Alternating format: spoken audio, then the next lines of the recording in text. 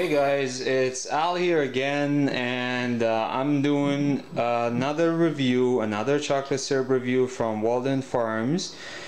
This is another calorie-free chocolate syrup for people that are dieting or following a low-carb diet, or athletes for you know, when they're getting ready for their show and they cannot have the extra calories.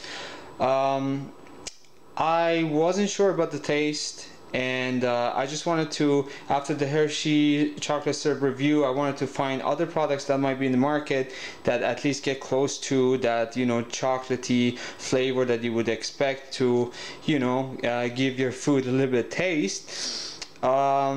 Again, just like the Hershey's chocolate syrup that I reviewed, this one also has a chemical taste, a really bad aftertaste.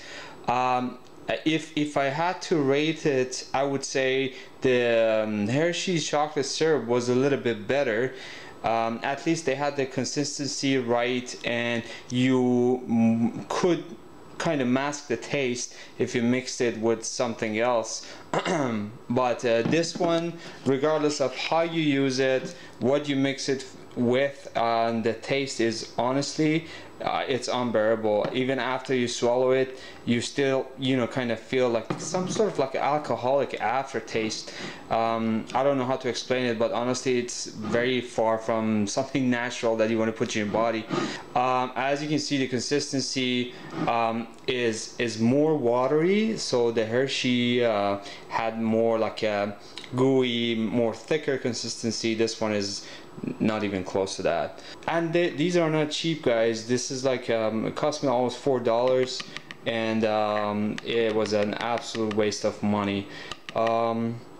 Again, you know, save yourself some money and make your own syrup. Just mix.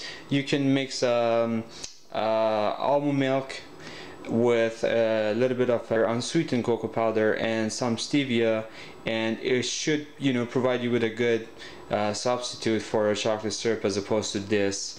Trust me, the cocoa powder is not very high in calorie. Most of it is fiber, and you can get away with it even in diet season or pre-contest. So I hope you like this review.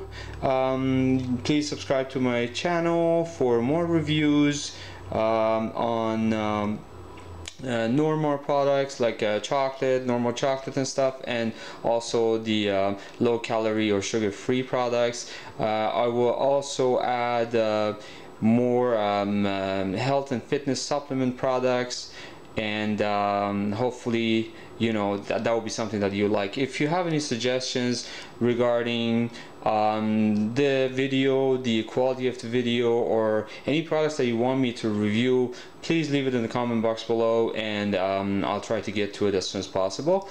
And have a good one.